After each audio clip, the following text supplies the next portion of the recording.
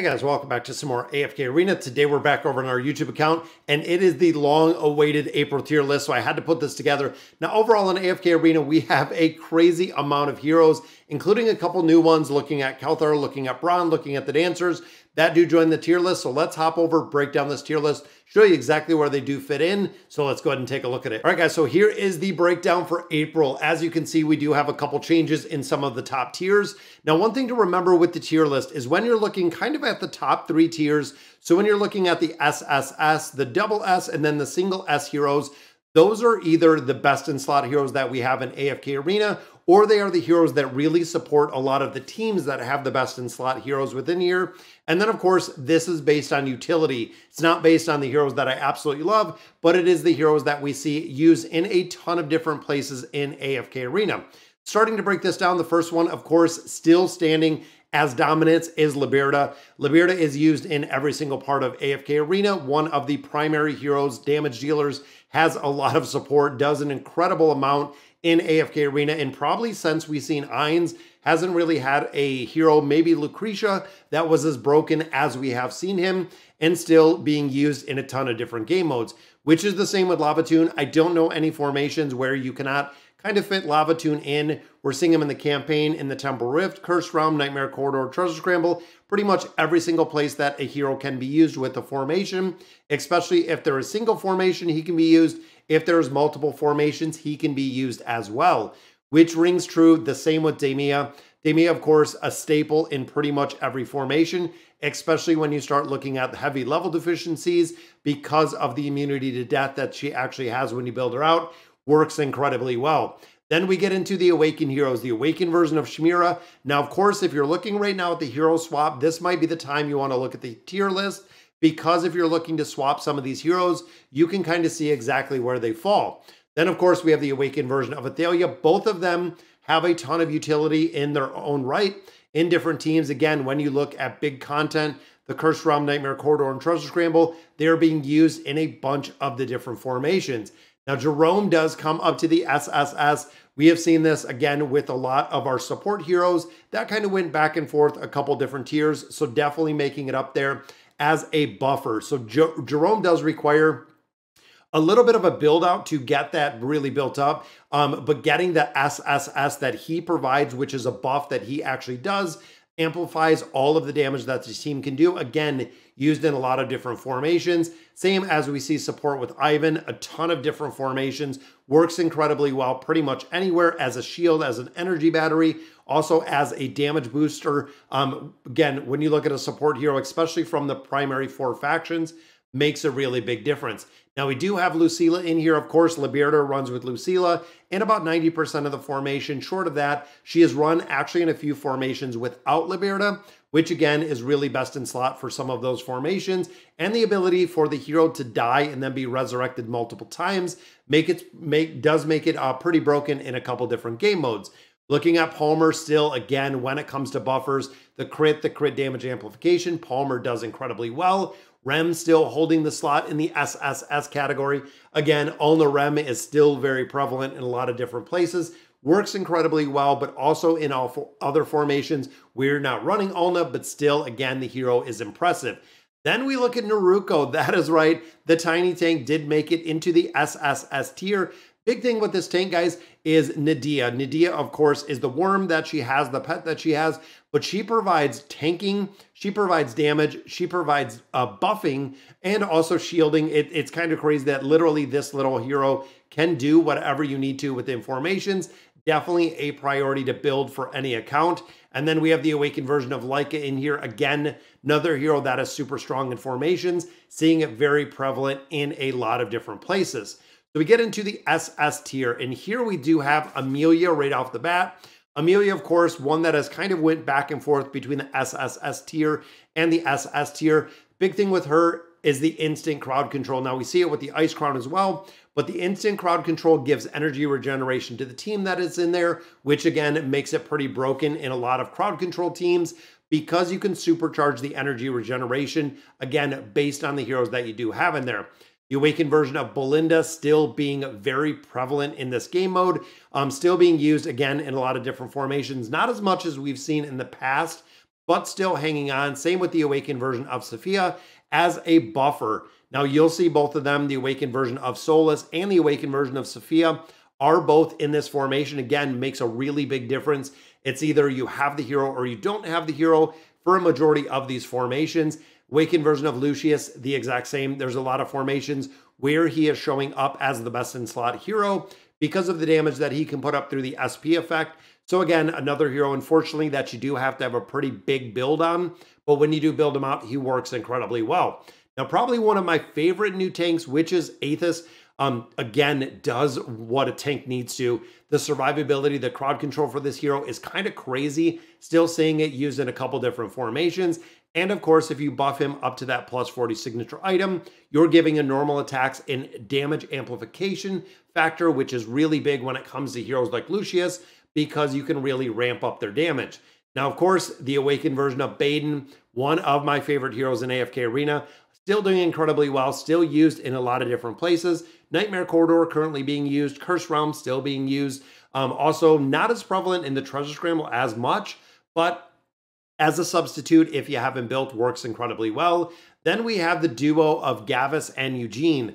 Now, unfortunately, at this point, we know that the next patch is going to have the awakened version of Eugene, which is going to be the hero that's released. I don't know if it's just coming to the heroic ship, but at this point, you're going to be able to summon him at a couple different places, which of course, with this update of the patch, going to be very cool to see that you can actually go in there and summon him like a regular hero. So a lot of players can go out, add that 1 star to him, which is really all that we need. Now, also take into account that you can get the 1 star on him. You can put the engraving on him, but he is still going to be available in the guild shop. And they said he is going to be available in there until you get him to 5 stars completely maxed out, which means even me personally, once I do get that 1 copy of him built up to do the engraving, I'm just going to build him through the guild shop over the next couple of months. Slowly but surely, we are going to build him. Now again, the awakened version of Solus, not as prevalent as she used to be, still being used. Same with Ulna, the immunity that she offers for older heroes and new heroes alike works incredibly well. Scarlet, burst damage, still kind of crazy in the Nightmare Corridor. We have the buffer and the crowd control here from Tamaris. We are not seeing as much as Trishea anymore, but again, there are some Nightmare Corridor formations that she's being run in. Not really the best in slot in some of them, but also a big damage dealer alongside a couple other heroes. Now, Vathiel, the Chad, we still do, again, see the buffing aspect. Albedo, because we have Rem, we have Amelia, we have a couple of our dimensional heroes that are still prevalent, run still in quite a few formations. Same with Silas as a attack buffer, an immunity, and a healer.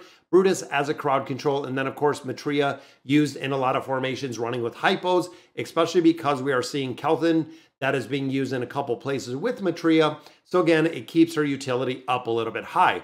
So as we get into this S tier, these again, when you literally run through this list, a majority of these heroes are support heroes for other heroes that we just seen above within those other 2 tiers. And again, this is really how they break down. Looking at the first one, which is Rosaline. Now, Rosaline and Belinda, of course, go together like crazy. The ult's like crazy, but Rosaline is actually being run in a few different formations as well for that exact same reason. Now, Oden still doing a lot of damage in formations. And you'll also notice a lot of heroes within this formation are substitute heroes, which again, kind of the niche class, kind of the best in slot in a few different places that work, again, depending on the rotation of the Curse Realm and the Nightmare Corridor. You might see them or not see them within the formations. Then, of course, we have Mulan. When it comes to dimensional heroes, still a pretty big driving force. Lady Simona's rise is, of course, with the awakened version of Shamira. Works incredibly well in a couple different formations. Same with Merlin, still being used. Olgath, again, with Matria. And that combination when you're looking at a few of the hypos in here. And it's kind of crazy to think that Mortis and the original version of Aziz and Zolrath still being used in quite a few different formations. You can also see that we have Kelthin up here in the S.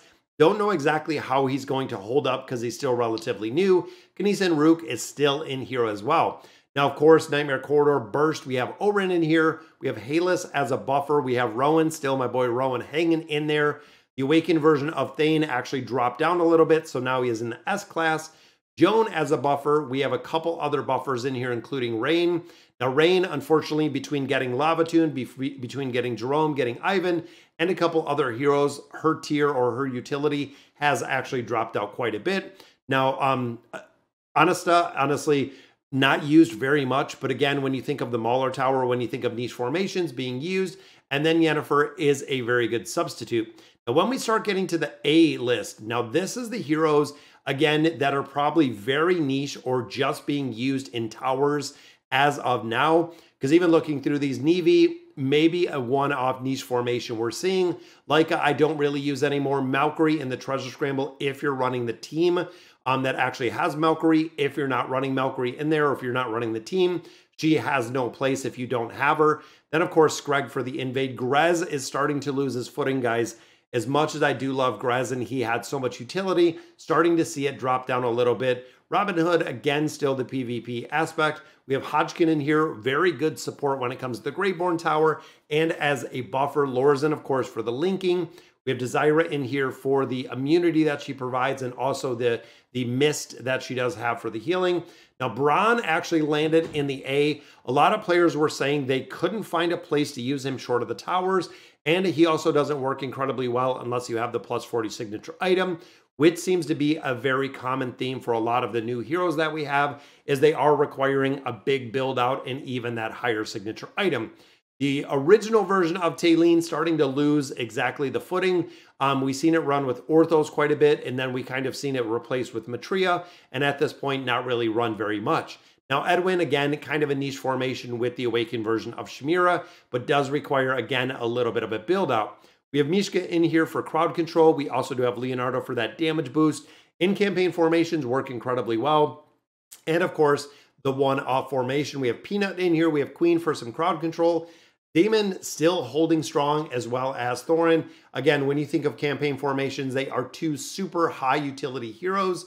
Raku and Kren used to go together amazing. As of now, they've been kind of overtaken by the damage creep or the power creep that we see in AFK Arena.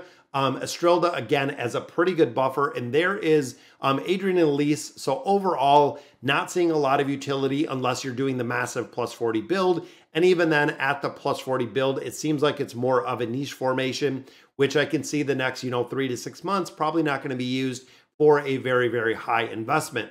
Ren, of course, damage dealer, still seeing him appear in some formations. We do have a couple more heroes right here, guys, that we'll go through, which, of course, we have The Witcher. Still wish he was way better than he actually came out. We have Skarath in here, which is pretty cool. And I'm just going to run through the rest of the heroes down here so you can kind of see them. So looking at the B list, again, these are kind of the more one-off niche formations. Because even I believe Crucios ran in a formation, just kind of running through. Ezio was run for a little while in a formation. We have the Stall team with Flora, which again, we have the original version of Baden. That is kind of a glitch nerf where you can actually use him within the Cursed Realm right now. And then, of course, some of these PvP, we had Khazard that used to be run a lot, not really run very much. And then, of course, Ain's in here as well. Salakai, again, kind of a niche. Getting down to the C heroes, when you look at Vika, when you look at some of the newer heroes, didn't really take off short of the towers. And even looking at this entire class of C heroes, you're talking towers, and you're talking only towers at this point.